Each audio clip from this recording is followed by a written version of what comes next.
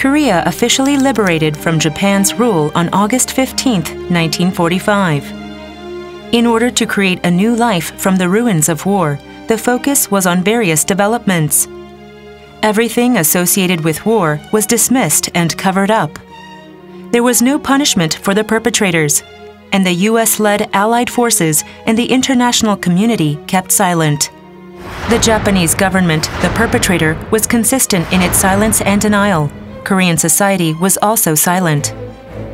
The issue of the Japanese military comfort women could not even be mentioned in the patriarchal culture at the time. The issue of the Japanese military comfort women was first brought up with the criticism of sex tourism. At the time, progressive female Christians, feminist scholars, and activists participated in criticizing sex tourism. Among them was Yoon Chung-ok, who had been researching the truth of the Japanese military comfort women issue. While attending Ewha Women's University, she was fortunately able to avoid mobilization as a comfort woman with the help of her parents. After the war, she started to look for her fellow classmates. And in April 1988, she disclosed the Japanese military comfort women issue to the world. With Yoon Chung-ok and Lee Hyo-jae, women's movement in Korea came together and founded the Korean Council for the Women Drafted for Military Sexual Slavery by Japan on November 16, 1990, to launch the movement for resolution of the Japanese military comfort women issue.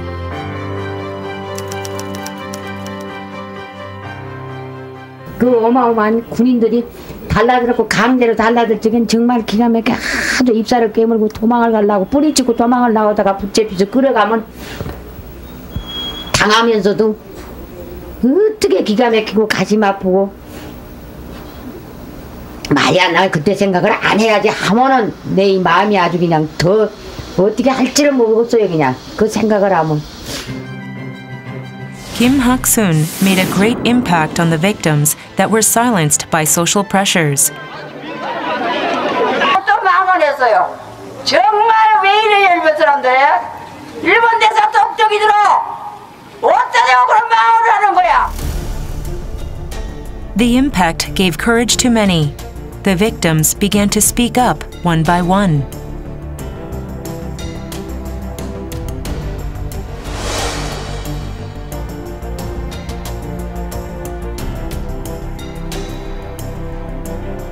With the Korean Council at the center, the movement to resolve the Japanese military comfort women issue continued to spread. From the early 1990s, they formed solidarity with victims from organizations in North Korea and began to speak with one voice. This spread to creating solidarity among women in Asia. Starting with the Asian Solidarity Conference, each year a joint resolution was presented along with activities to take part in. This verifies the urgency for resolution for the Japanese military sexual slavery issue, not only for those in Korea, but also for all the victim countries of Asia. Later, many activities were implemented under the leadership of the Korean Council. The Japanese military comfort women victims testified of their sufferings at the time and brought up the issue about how a sincere apology or reparation were not provided.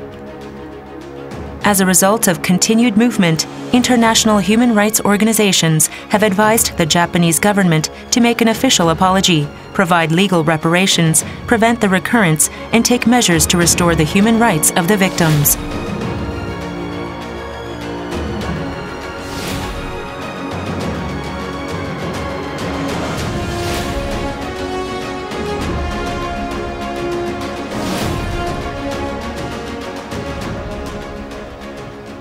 Now, the Japanese military sexual slavery issue that was brought up by the Korean Council, feminist scholars, and the Japanese military comfort women victims' testimonies is now talked about across the world. People listen to what the victims say and shout, "With you!"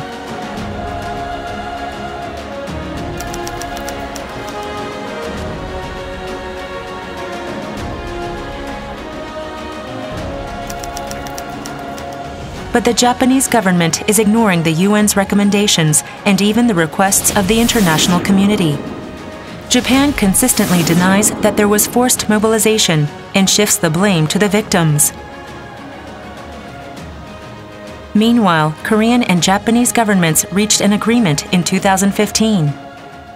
이번 발표를 통해 일본 정부와 함께 이 문제가 최종적 및 불가역적으로 해결될 것임을 확인한다. However, the agreement excluded the victims, and thus was not a just agreement.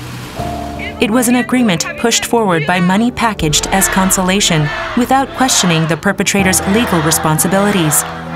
The rights of the victims could not be found anywhere. The Japanese military comfort women victims are still shouting on the streets. However, now they have gone beyond being victims and lead the movement for peace as human rights activists and a symbol of peace. The first step is the Butterfly Fund. 내 힘 닿는 데까지 어떠한 일이 있어도 우리들 같은 당한 여성들에게 보답이 되도록 힘껏 써보겠습니다. The Butterfly Fund was established to support those women throughout the world who suffered as victims of war. And Harmonies gave their sincere apologies on behalf of Korea, which was one of the perpetrating countries in the U.S. war in Vietnam. Their spirit transcends race and age to touch people's hearts and calls for peace together.